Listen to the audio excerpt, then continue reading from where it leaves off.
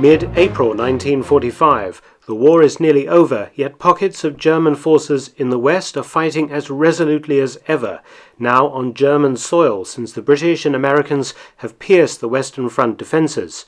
In late March, the Allies crossed the Rhine and began a rapid advance into Germany's industrial heartland, the Ruhr.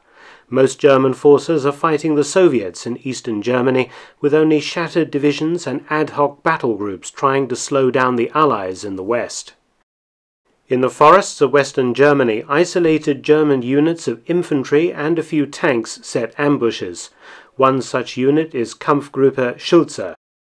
Formed by Major Paul Schulze using a few available tanks, the unit comprises 6 Tiger Is and 5 Panthers.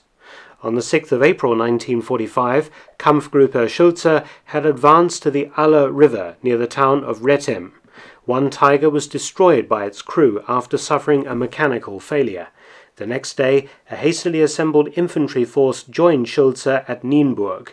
They were now ready for combat. On the 9th of April, some of the Panthers engaged elements of the British 6th Airborne Division at Wietersheim. In fierce fighting, only one Panther survived to withdraw. The 5 Tigers counterattacked and Tiger F-02 was hit by a Piat anti-tank launcher, damaging the gun mantlet.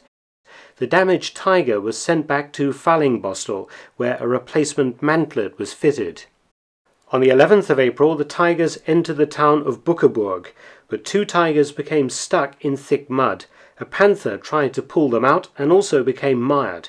The tanks were abandoned and blown up by their crews. 2 of the remaining Tigers engaged leading elements of the US 5th Armored Division. In a fierce exchange, the 2 Tigers, along with 2 half-tracks, were knocked out. Major Schulze escaped capture, taking command of another Tiger tank. Realizing he was now effectively behind enemy lines, Schulze decided to fight his way back to German lines.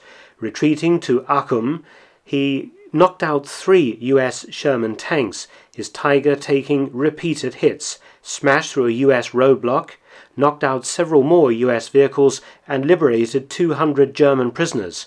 Some of the liberated Germans followed Schulze's Tiger in captured US trucks until fuel was exhausted at Bad Nennof, and the Tiger was trashed.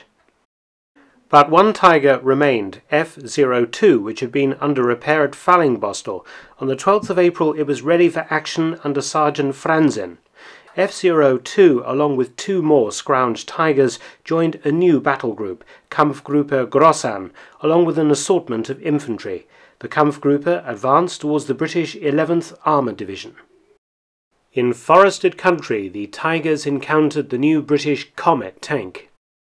The Comet, though Britain's latest tank, was no match for a Tiger, particularly in terms of armour protection, but the Comet's 17-pounder gun could penetrate a Tiger close to, and the Comet was a faster tank.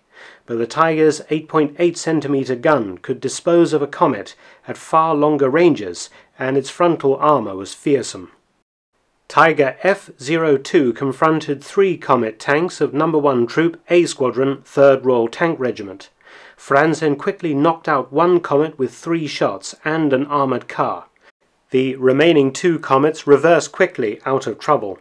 Then both sides withdrew for the night. Early the next morning on the 13th of April 1945, the British tanks cautiously moved out, expecting that the Tiger had left, realizing it was completely outnumbered. Lieutenant Johnny Langdon, commanding No. 1 Troop, was astonished to see that the Tiger tank was still sat beside the forest road.